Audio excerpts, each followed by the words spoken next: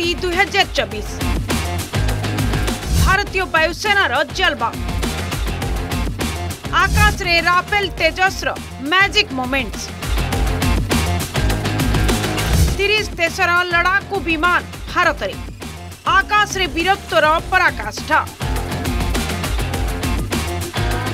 गर्जिले कंपिले देखाइले शौर्य सामर्थ्यर जादूगरी multinational air exercise द्वितीय पर्याय जोधपुर आकाश रे गर्जिले अनेक देशर फाइटर एयरक्राफ्ट भारतर राफेल तेजस मिराज सहित 30 देशर लड़ाकू विमान विश्व देखिला भारतर सामरिक शक्ति सहित अन्य देश मानकर वायुसेनार जलवा तेजस विमान मल्टी डायमेंशनल डिजाइन एवं कला कौशल रे चकित हेले जर्मन ग्रीस यूएई वायुसेना आकाश रे भारतीय युद्ध विमान देखाइले शक्ति और पराक्रमतार मिसाल।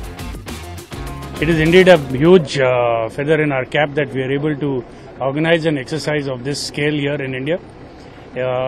Like I said, we have been carrying out bilateral exercises with many countries over these years, and this is the first time we are doing a multilateral exercise and of this scale. So it's indeed a challenge, and I'm very happy to say that the Air Force and all the participants have lived up to the challenge as of now. It's the first time that the German Air Force flies with the Indian Air Force in India on Indian soil, and you have seen the enthusiasm about this by the or from the German Air Chief. For us, it's a first, but not a last. We will be conducting exercises and other things in the future. We will have a frigate in October coming to Goa. And that shows, our growing engagement in the region and our growing partnership, strategic military partnership with the Republic of India, and we are proud of it. वायुसेना पक्षरु आयोजित এই যুদ্ধাভ্যাসৰ লক্ষ্য নিজ বিশ্বাস বৃদ্ধি परस्पर मध्य तालमेल रक्षा और अन्यर ज्ञान कौशल शिक्षा करने देश देश मध्य संपर्क को आउरी सुदृढ़ करने हेउची यार मुख्य उद्देश्य।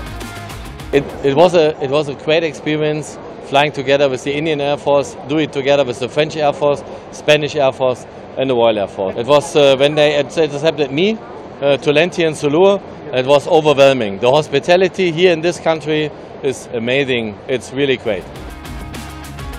भारत रे आयोजित तरंग शक्ति 2024 निज निजर फाइटर एयरक्राफ्ट सहित भारत द्वारा आयोजित ए समराभ्यास पई 51 देश को निमंत्रण करा जायछि।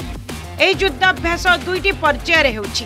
प्रथम पर्याय 6 अगस्त रु 14 अगस्त पर्यंत तमिलनाडुर सुलाठरे शेष होइतिबा बेले द्वितीय पर्याय रे राजस्थान रो जोधपुर रे अभ्यास शिविर आयोजित होछि।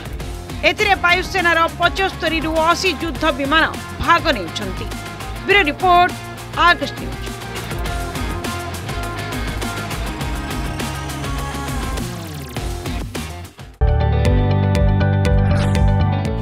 जदि आपंक आम भिडी भल लगा तेब आम चैनल को लाइक शेयर और सब्सक्राइब करने को जमा भी भूलु नहीं।